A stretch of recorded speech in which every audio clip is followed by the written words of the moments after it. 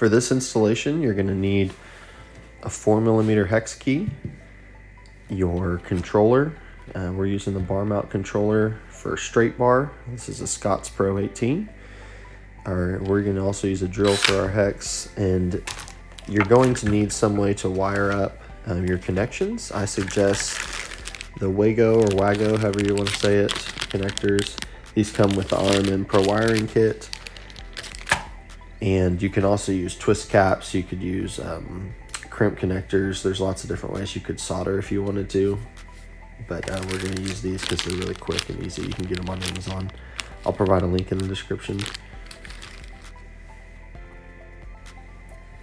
Okay, first thing we're going to do here is cut this off. And then we're going to take these screws, thread them. You might need the hex key to do this.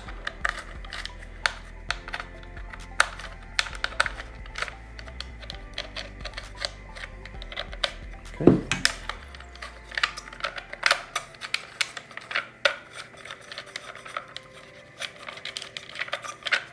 All right, once you have that free, then we're going to move to the bars.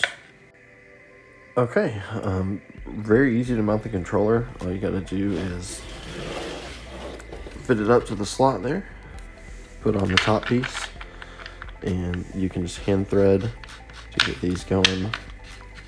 You do want to thread them down evenly so it doesn't torque the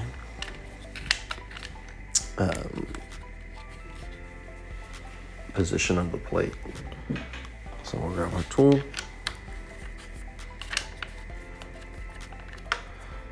Get that one started. There we go. Now don't tighten it all the way because we want to make sure that it's centered real quick here. So before you tighten it down, you want to make sure that there's equal space on both sides so it looks good. That looks pretty close. And then as far as the angle here, I just kind of line it up with the way that the bar goes.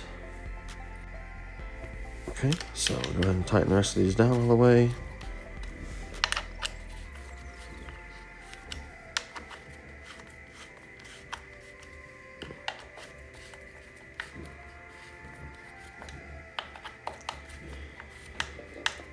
And you don't need to torque these down crazy.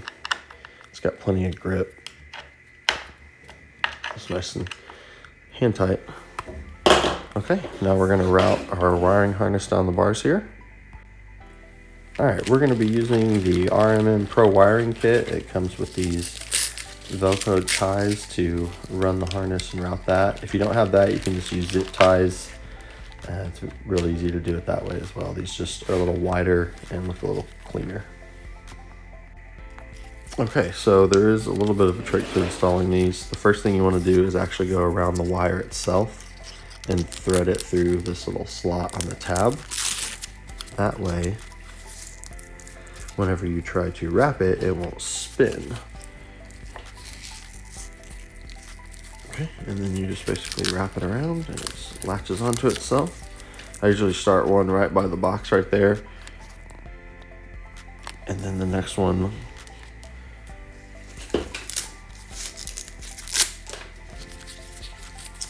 goes right about here.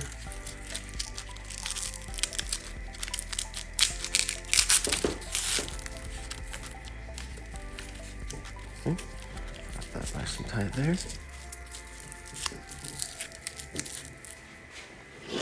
And then just basically work your way down the bars all the way till you get down to right about where this angle is here on the bracket.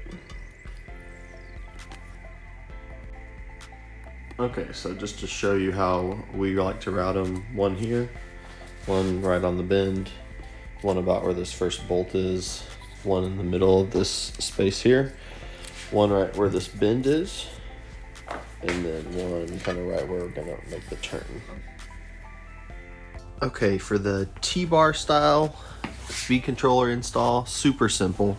It's just 2 bolts. All you're gonna do is loosen that, so this comes apart, and then you'll clamp it down. I start below this little knob here. There's a little play there, you can kind of put it where you want it, but that's about where I'd recommend.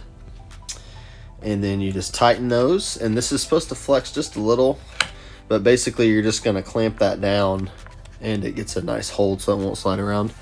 Then you just run your wire right down the bars here all the way to the deck, and you're in business. Super easy. So when you're finished, it'll look like that.